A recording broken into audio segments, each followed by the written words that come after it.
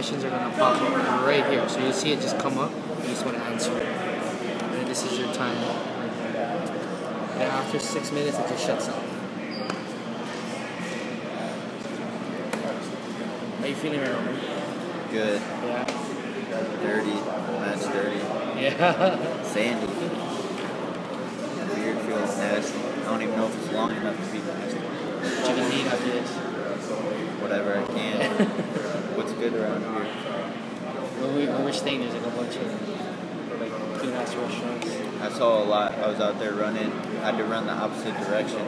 Because it was just all food and restaurants, you know? I was like, it just kept getting better and better. Tell me where your food is, I want to go the opposite way. Yeah. Really enjoyed it. Something here. Oh, there we go. So you can call him by name. Don't listen to that guy, but you want to answer that. Who am I fighting? Thank you. So somebody just texted this in? You just answer. They're listening to you right now. As soon as possible. I'm working on the Showtime kick. I threw up a nice one today. I forget what round it was, but I'm ready to let some kicks go. It's easy. Easier said than done, too. Just gotta learn to set them up right. Like I said, there's 12 people standing in front of me. I want to fight them all. I want to fight, whoever's up next. Super confident. If it would have went the other way, I'd have been highly upset. I just lost a decision that I thought that I won. So to lose 2 in a row would have been very, very disheartening.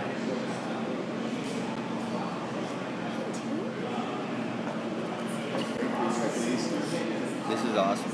It's cool, huh? Yeah. So you can create your own show, and you can just kind of broadcast at home.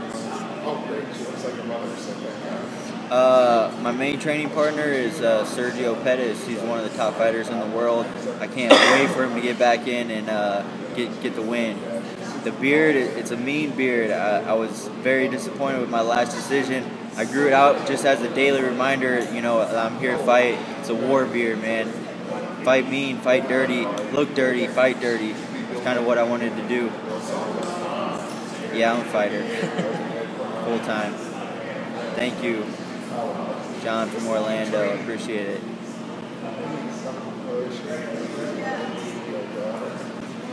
No, he's 135er. Sergio's a beast. If he comes down to my weight class, I'll fight him. I don't work at the gym anymore. Actually I do. I help everybody there. Anybody helps me, so I'm going with the beard. Thanks. I don't have a fight style, I just go out there and I fight mean, I fight dirty. I like salmon, I like sweet potatoes, and I like spinach for my post-fight meal.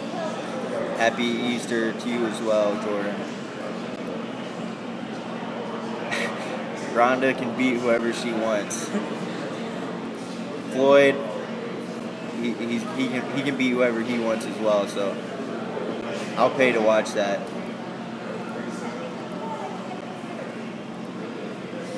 We got 2 minutes left.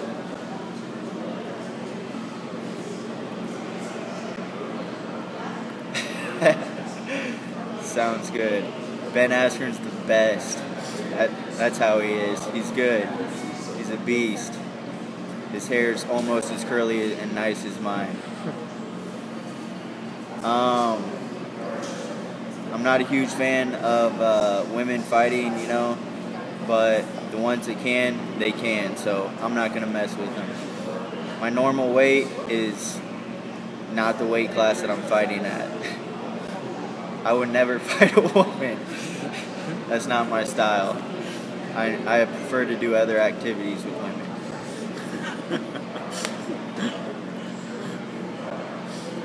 Jordan has the best questions. Jordan 45, you got good questions. I like them.